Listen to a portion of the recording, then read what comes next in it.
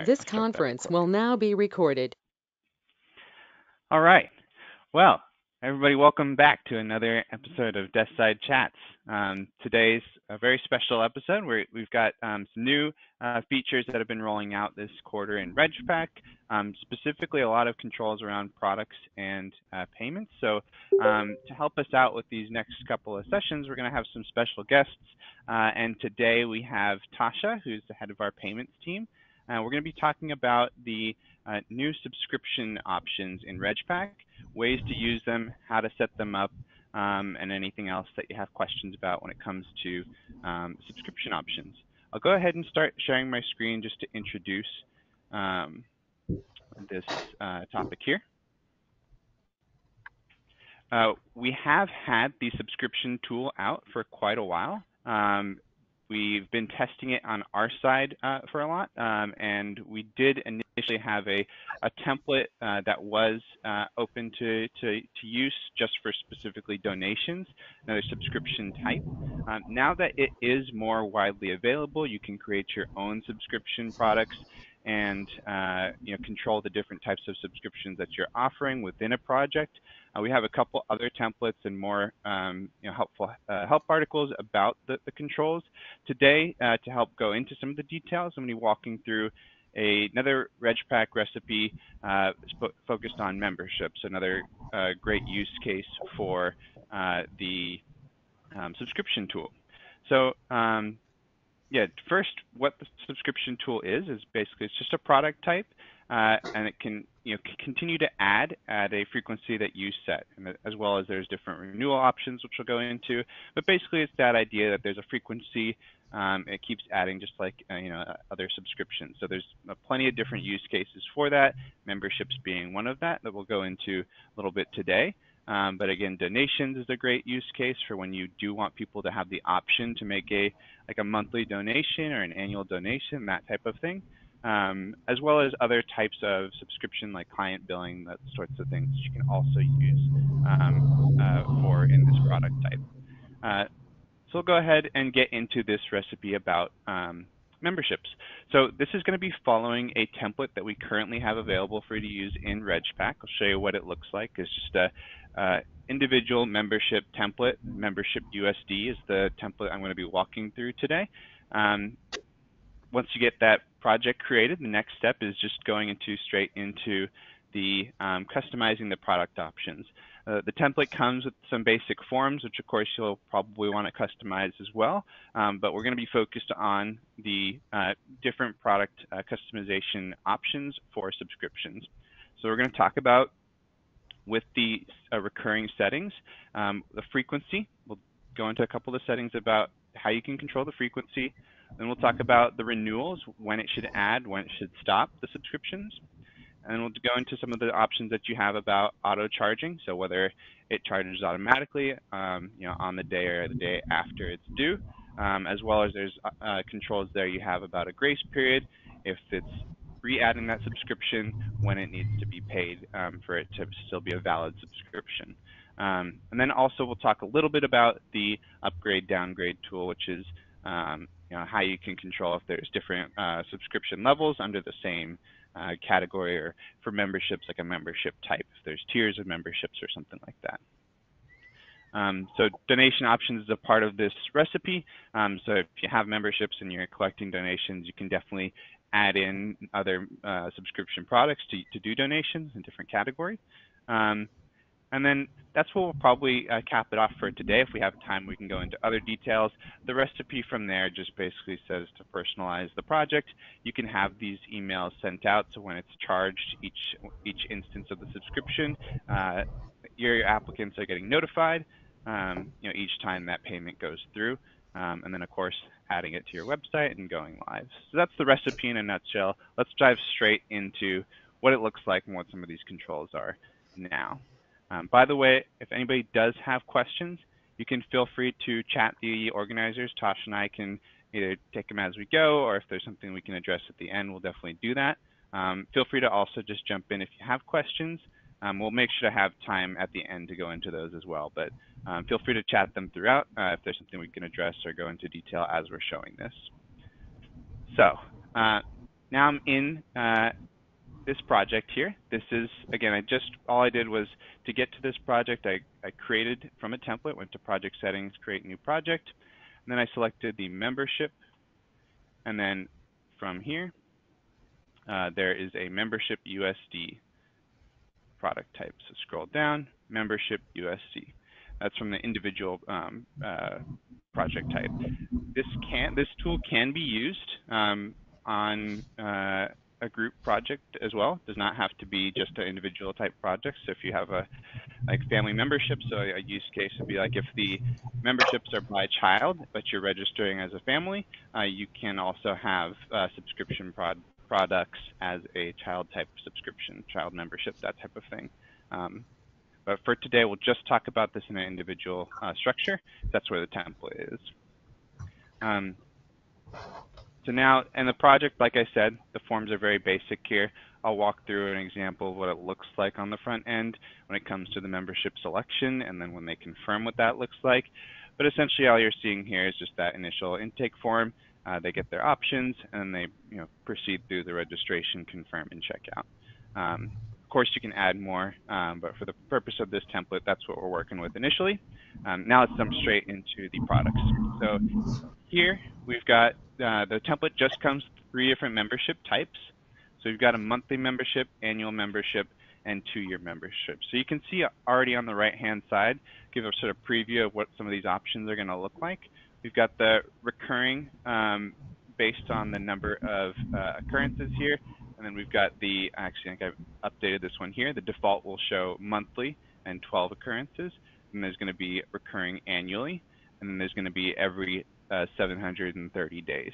That's the different membership types. And then, of course, the the number of orders and prices as any other product would be. All right.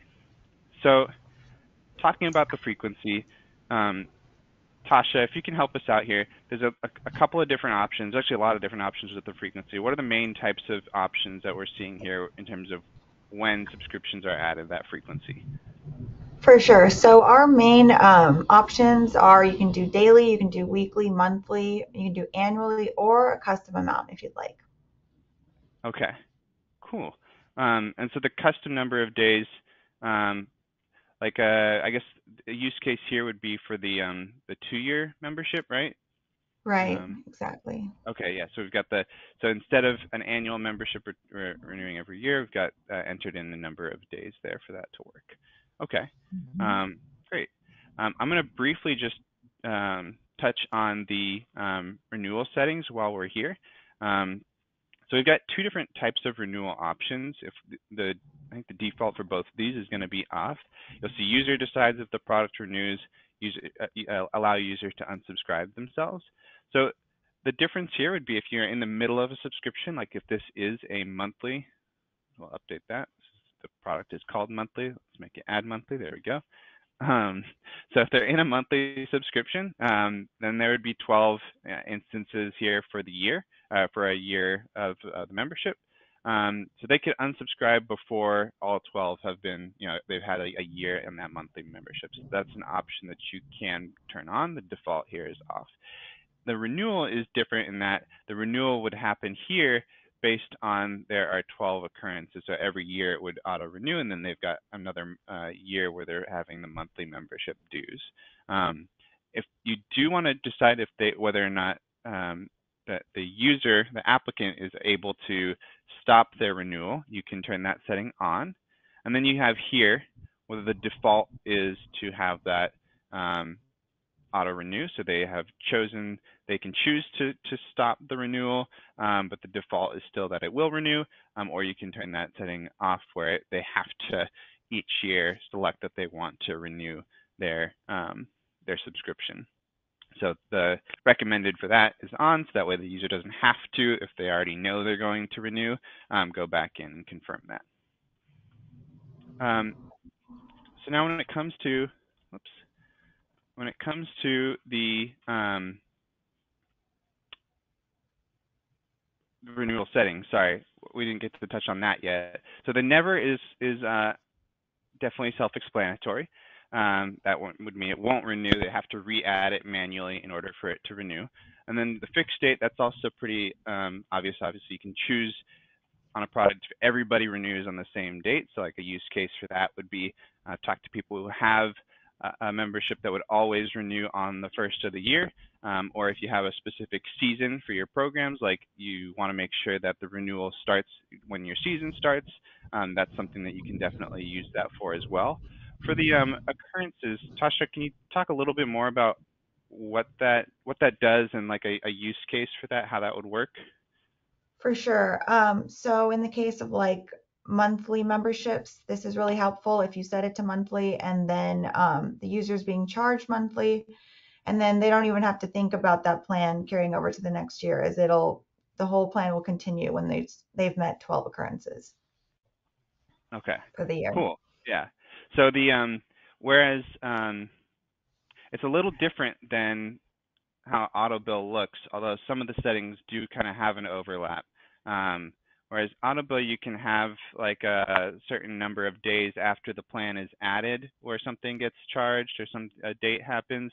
This is you already have the number of the frequency, and then so based on the frequency, how many occurrences. So you technically can control the number of months or days, but you base it off of the Hmm. frequency and the occurrences. Okay. Yeah, Um, Now, let's just touch briefly a little bit on the auto charging, since we're right here. Another type of control when it comes to the frequency, right? Um, hmm, so, yeah, I guess Tasha, if you want to just help explain what auto charging is, and then maybe a little bit sure. about the delay, how that works, and the grace period. For sure. So the auto charge delay, it's basically, so if you turn on auto charge, which is the recommended setting, because it's how we know most subscriptions work, is you're getting charged. It's like set it and forget it. So with the delay, it'll be added to the user's cart, and there's like a 1 day delay, but then the grace period is basically, and you can also set the days you want for the auto charge delay. But the grace period is how much time, how much leeway you want to give your users until the subscription is invalid or locked for non-payment. And that's kind of what you can set right here. Okay. Yeah. So the setting we have here, I think the default is this is 1 and 1.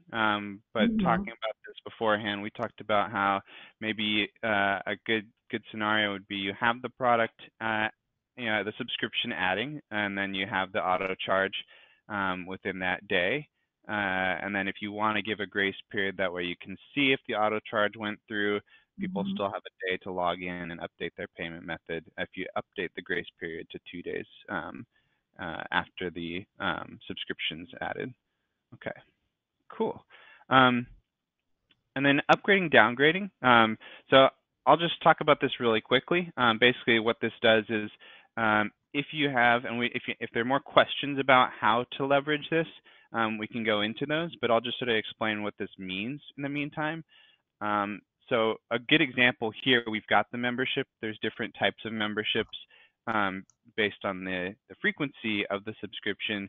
But another type of membership, of course, that's pretty common is if you have like your basic member, your gold member, your platinum member, and maybe there's different benefits or perks that come with that. So if you do have membership types that are within the same category like that, and whether there's different prices associated with that, you can choose to do the upgrading, downgrading tool. There's a bunch of different sort of controls that you have once you do go into those details. But basically, that's what it does is if you have the option for people to control what level of membership, what level of subscription they have, then you can give that control to the user on the front end, as opposed to if they, the way that this is going to be set up right here is you choose your one membership type, and then you're good to go. If you update it, you can do that after the subscription or have the admin do that if the upgrading, downgrading is off.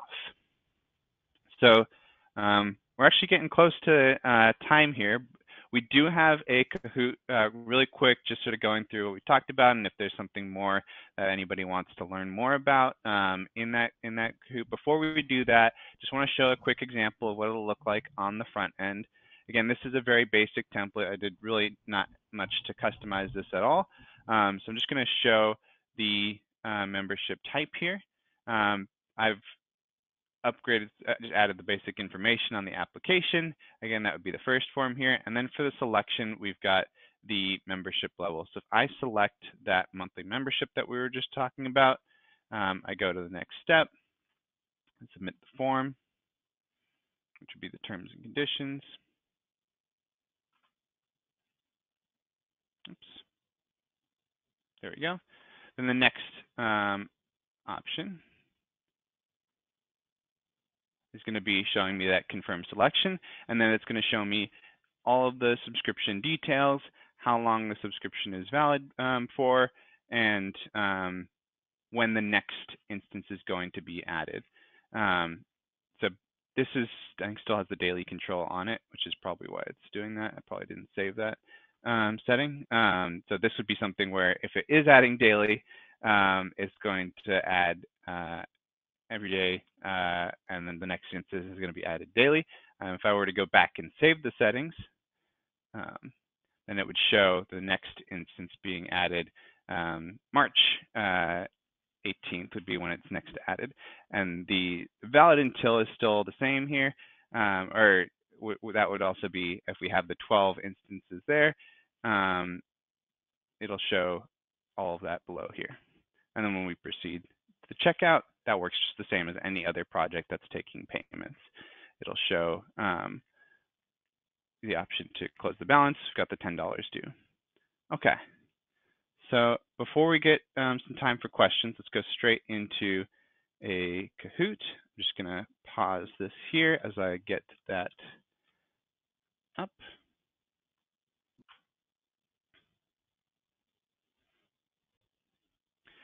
Okay, so there we go. And the website, if anybody has or hasn't used Kahoot before, if you're on your phone, there is an app, but you can just go to kahoot.it.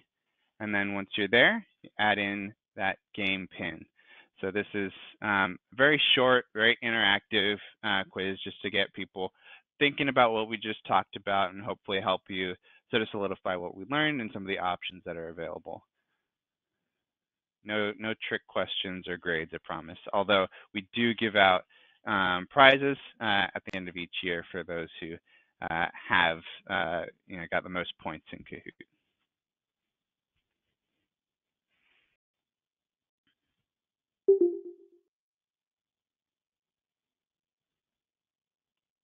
And I think that would be if you want, you can join, Tasha, since I'll be controlling this. But yeah, and I got your input on the questions, but the final input is different. So.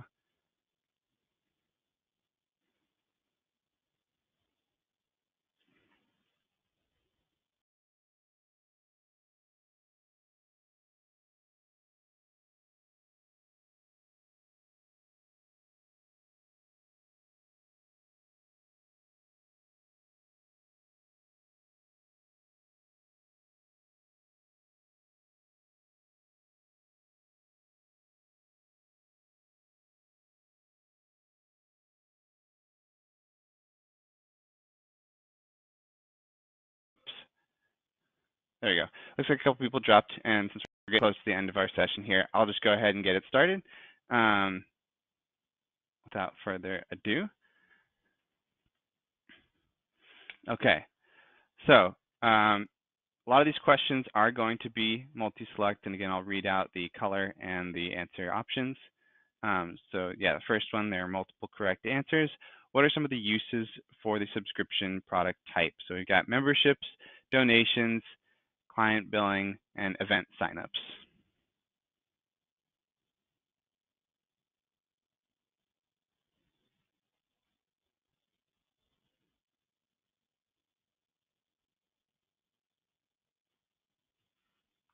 Okay. Yeah, so membership donations. So yeah, the only one that's not an option here is the event signups. There are dates here associated with it, but there's other product options here in RegPack where you wouldn't be using the subscription product type for events.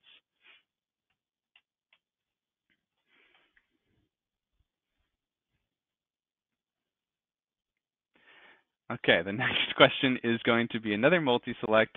How frequently can a subscription be added? We've got daily, monthly, annually, and custom.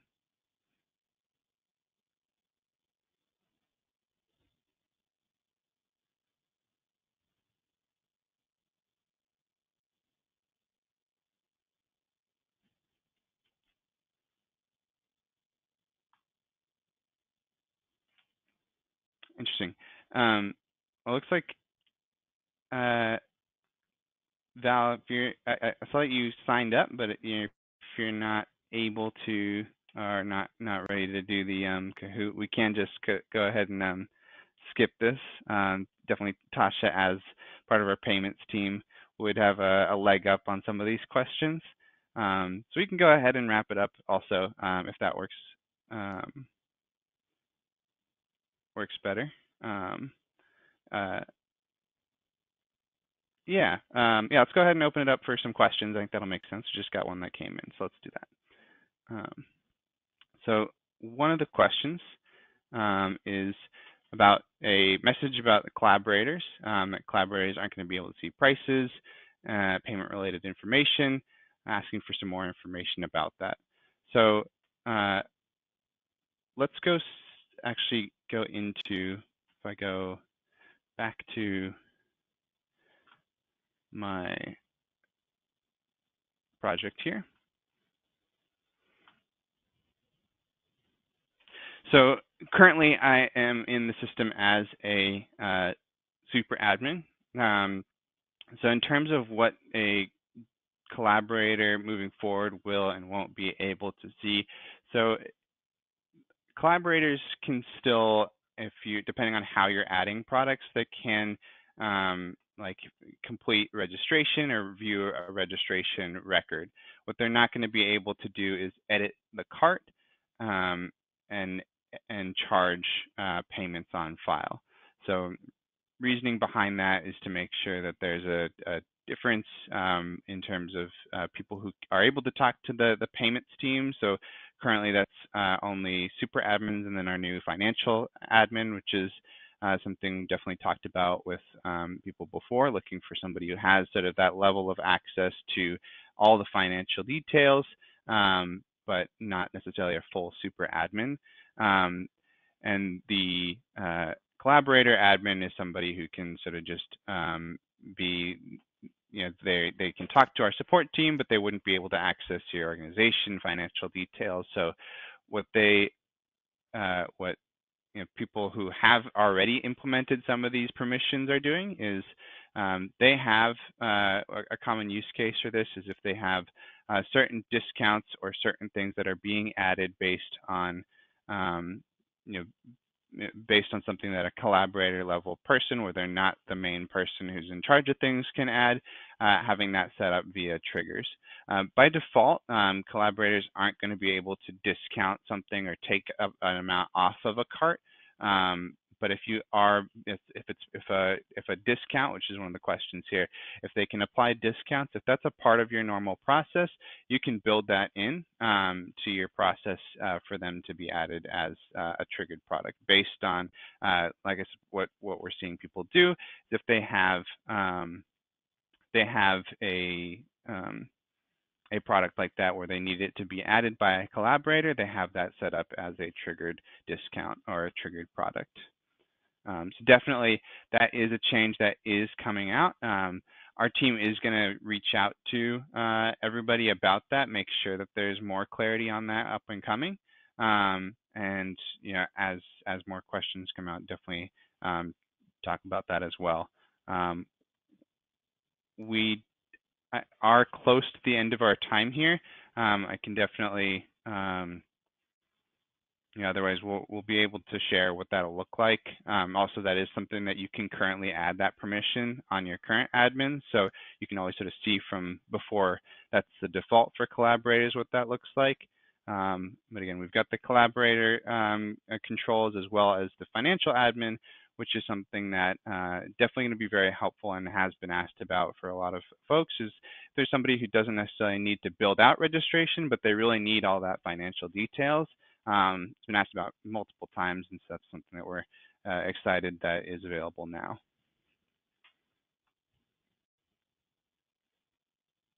Okay. Well, great. Yeah, we'll go ahead and close that off now then. Um, Tasha, thanks again so much for joining for this session.